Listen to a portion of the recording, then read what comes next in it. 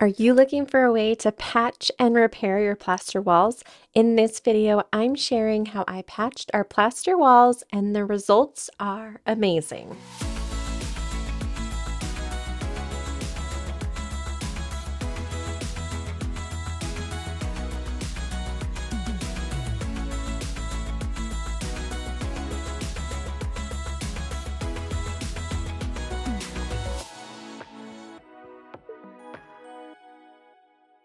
This all started when we decided to renovate our bathroom, so that required removing tile. As you can see, some areas did need to be patched with drywall, and we're going to hurry and talk about that first.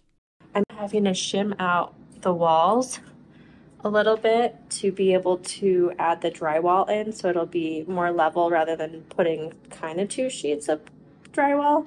As you can see, I've done it over here. This one's ready to go. That one has quite a few shims, and this one only has one that was needed to be the certain level of the actual walls currently. I know that's going to make my walls not square, but that's what I'm working with, so that's what I have to continue. So after that, we are going, well, I'm going to plaster over this wall, or walls. There's more than one. Oh, and for the sink, I did add the brace, cut this out so that way I can reuse it. So now I will just screw that back on and start plastering all those wonderful holes. If you don't need to patch holes with drywall, you can skip ahead to the part where I talk about just patching with the plaster mix, but I did have to cut this out, so I used a razor blade and marked out where I needed to be cutting this drywall piece. And drywall is super easy to cut. You use it with a razor blade and then you can normally break it, but because this was particular, I had to use a razor blade very carefully.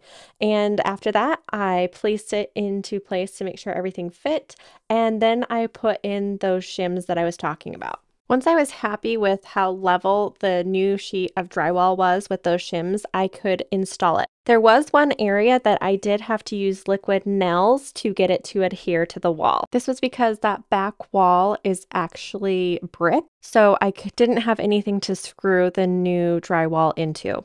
After that, I scraped the walls with a scraper to make sure we had all the residue from the tiles removed.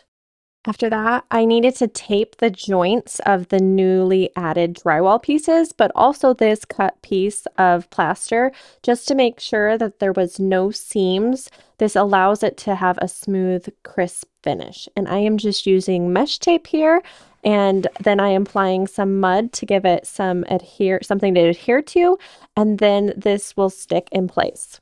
Now, before we go any farther, we do need to talk about mixing the plaster.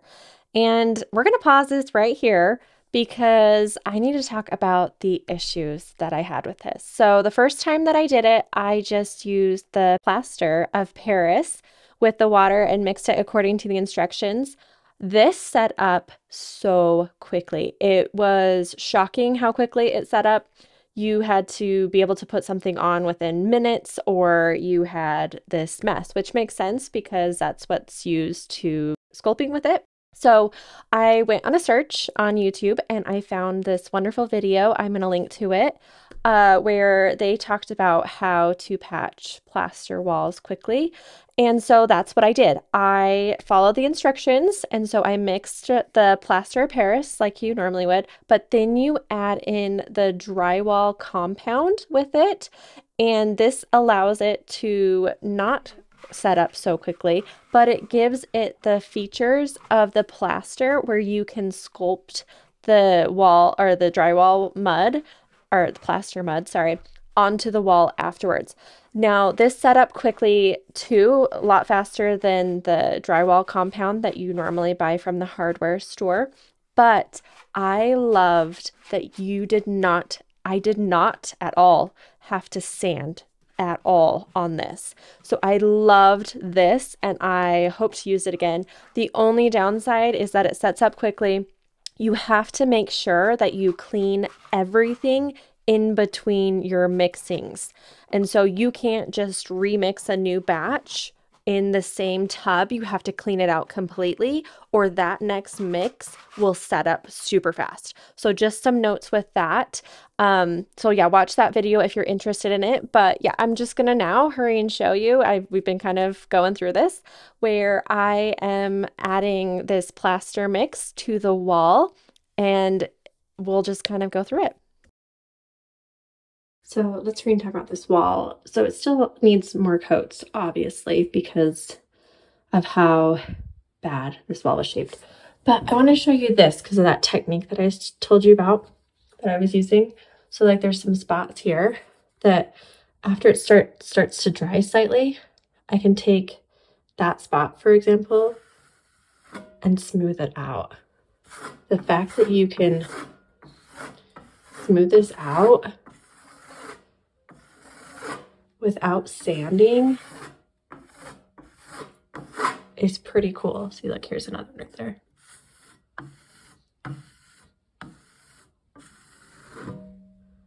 It's pretty sweet. So that's just coat number one. I have to apply some more coats, so then I'll use that technique as I get to more of the finish, but it's looking so much better. Now you're probably wondering, because this is my last coat on this wall. Now these walls were really, really bad. I want to note that one more time. And so you're probably wondering, how many coats did it take me to do this? And I think it took me 4 altogether with this finish coat. And normally your walls won't be this bad, but because of all the notches and nicks out of this wall, it did take longer, and then it also took a little bit longer for some areas to dry as well. But the nice thing is that this dries pretty quickly. It did take me a couple weeks to get through all of this because it's a lot of walls. Normally you'd be patching just a little area, but all you have to do is just apply the plaster to the area, and again, only mix a little bit. I used little cups, little kid cups, and dumped in 2 scoops of the Plaster of Paris, and then 1 scoop water, mix that together, and then a couple globs of the drywall mud. And that was the perfect amount for me to apply in the time I had before it would start setting up. So all I'm doing here is just smoothing out those lines and just being careful not to press too much, because you want to just get rid of those lines. But remember, again, I showed you that technique where after it sat for about 10 minutes, you can come back and just take the tape knife and remove any of those lines that you're seeing.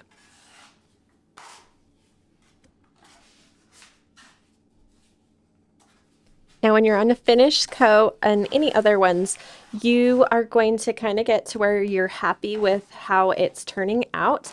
And then you're going to take a damp sponge, and it's going to be very damp. You want to make sure you wring this out. And you're going to use this to feather out the edges of where you just applied the plaster. So this is just to give you a smooth, feathered finish, so that way you have no harsh lines. And it doesn't take a lot to do this, and you're only going to do it after the plaster has set for about 10 minutes. And then after that, you'll also take the scraping knife and just gently scrape out any sort of lines that you have. You're just making this plaster work for you, and you're sculpting it to give you a beautiful finished wall. Finish the walls. I'm going to show you how nice they look now. And I'm not too worried about the shower ones. Those are going to be covered up. The ones that I'm worried about is more of this right here, because this is going to be exposed. Plus up there, I filled some holes on that guy. I patched some of the ceiling because there was some stuff going on up there. I patched that area as well. So now I have to prime everything, and then I will paint. I will not be painting where the tile is going to be around the tub, but I'm going to paint all the walls, primer, and then paint, and then we can start adding the tile because the walls are ready. If you're curious, here is what our bathroom looks like now, and you cannot even tell that this wall was patched.